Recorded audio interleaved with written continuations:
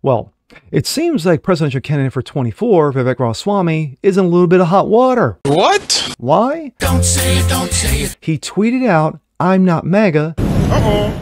Trump caught it. What? Called him a traitor. A bullshit? And did a Sopranos. "You are dead to me." Fuck! And that's it. That's all. It is what it is. I'm Jazz Borgonzo, and this. It's What's Next.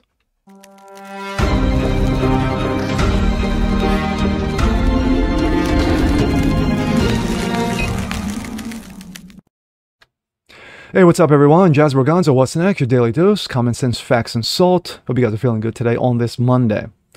And of course, I'm sporting my Philadelphia Eagles cap because my Eagles are in the playoffs, round 1 tonight in Tampa. But as of late, they've been playing like hot garbage. But hopefully, just hopefully, that they've got something left in the tank and we're not here bitching and moaning come tomorrow. But anywho, there was a video clip that caught my eye last night. And so I decided to use it as a video for today. Vivek Ramaswamy, yeah, he's not in the greatest light right now with Donald Trump, or should I say he's in hot water with him, because Vivek said, "Not MAGA." Trump called him a traitor, and now he did a Sopranos and said, "Yeah, you are dead to me." But here we go. And we're going to listen to this video. It's a short video, maybe about 2.5 minutes, and we'll play in its entirety. Made this tweet today that pretty damn interesting, and Trump has responded. So let's go over it really quickly. Right here, Vivek started his campaign as a great supporter, quote, "the best president in generations," etc. Unfortunately, now all he does is disguise his support in the form of deceitful campaign tricks. Very sly, but a vote for Vivek is a vote for the other side. Don't get duped by this. Vote for Trump. Don't waste your vote. Vivek is not MAGA. The Biden indictments against his political opponent will never be allowed in this country. They are already beginning to fall. MAGA. Typical He's Trump speak. 1000% right. The fact that Vivek is even trying to give any credibility to what's happening with Trump right now, it just shows the disingenuous nature in which he's playing. And it really is just unbelievable that anybody's falling for it. But hey, charismatic people, they can do a lot of damage even if they're not telling the truth. Okay, Donald Trump Interesting comment. is calling it like it is. When Vivek sat there in his car and he was like, "When Donald Trump is taken off the ballot," and going, "Whoa, whoa, whoa, whoa, what? What do you mean when Donald Trump is taken off the ballot?" Now, what really caused this was this right here. This right here is absolutely disrespectful in every way. Vivek is sitting there posing with 6 dudes wearing a Save Trump, Vote Vivek. That is manipulative as hell, bro. I find it funny. That is manipulative as hell. Like, this right here is insane. In order to save Trump, vote for his opponent. No, man. Not cool. Not cool at all. This right here is not cool. I don't support this at all. This is pretty telling right here. But overall, look, everything Vivek says sounds good.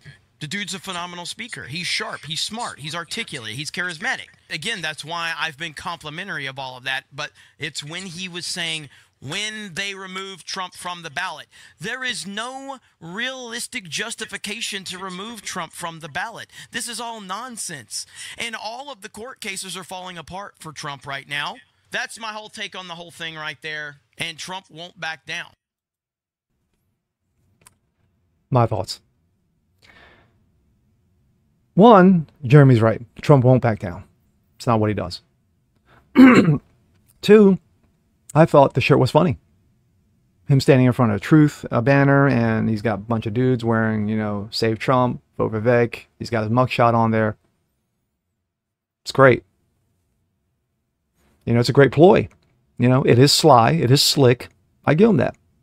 Now, Jeremy's right also is that Vivek is charismatic. He's very smart, very articulate, very witty. Amazing. If anybody saw the debates with him, that last debate where he just roasted Nikki Haley. And Nikki Haley supposedly is high in the ma polls, which is absolutely ma bullshit. But regarding Vivek, now he's a traitor. You know, like the mafia, like Soprano. You are dead to me. After you kissed the ring, kissed my ass for so many years, now you are dead to me. Well, the fact of the matter is that he is using the same tactic like he did with one Governor Kim Reynolds of Iowa when she decided to endorse Ron DeSantis over Donald Trump. That he used against one Ron DeSantis, which of course is backfiring. It looks like Ron DeSantis is eyeballing to win Iowa. And right now, the way it's looking like, he will. Because, yeah, the whole my polls, yeah, one big psyop. Look at the polls! But remember when, you know, DeSantis was running for re-election? You know, midterms, 22, you know, days before in Ohio, Trump threw out the sanctimonious. Yeah, that's backfired ever since. And what happened? One red wave in the entire country. One. And that happened in Florida, where he crushed Charlie Crist, his opponent, by 20 points, the largest margin of any Republican or Democrat governor in the history of this country. Smoked him. Won Miami-Dade County, a blue county for the better part of almost 3 decades. He won it, which allowed Marco Rubio to win re-election in that state. But never mind the facts. The thing is that